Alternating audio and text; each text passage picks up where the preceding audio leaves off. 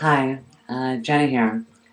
I decided to do a YouTube video today to mark the passing of a very inspirational and, well, an angel, a living angel.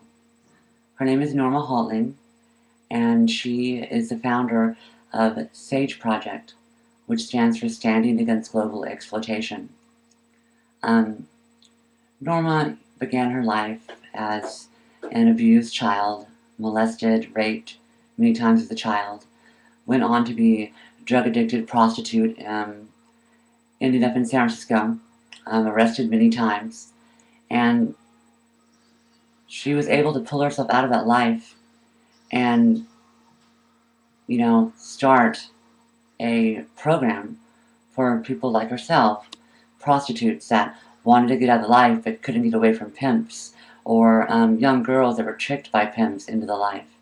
Um, and she allowed a lot of women to heal through being counseled and whatnot from people that had been through it. It's kind of like, I think, the beginning of the whole peer counseling thing happened with Norma. I'm not saying that was a founding thing that it started there, but it was one of the earliest ones where people realized that there's so much power for someone that's actually been through something to counsel someone that's going through it.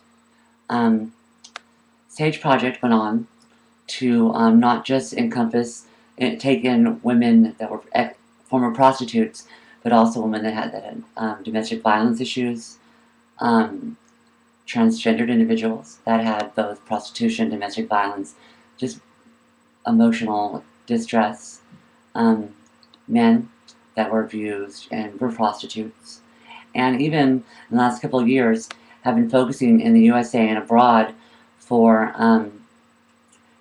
victims of human trafficking. In San Francisco, it's kind of a big deal.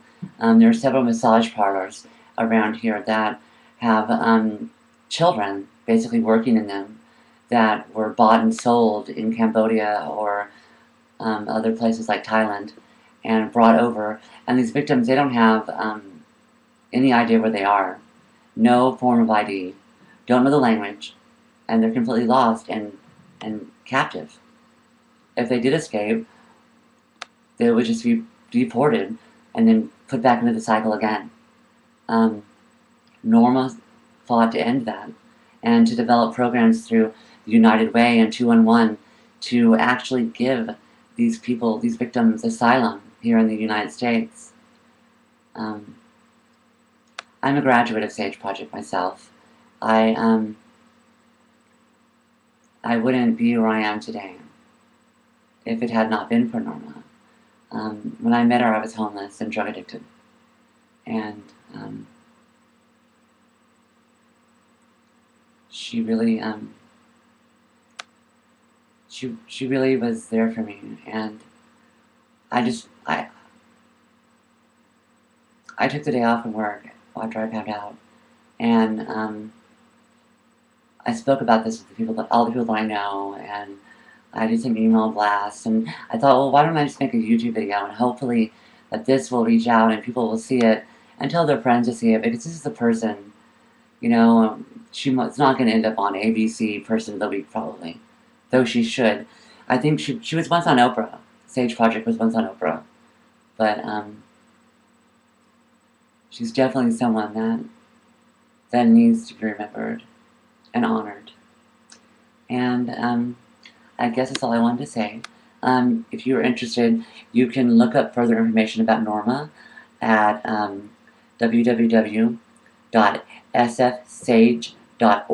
sageproject.org. That's all I wanted to say. Thank you.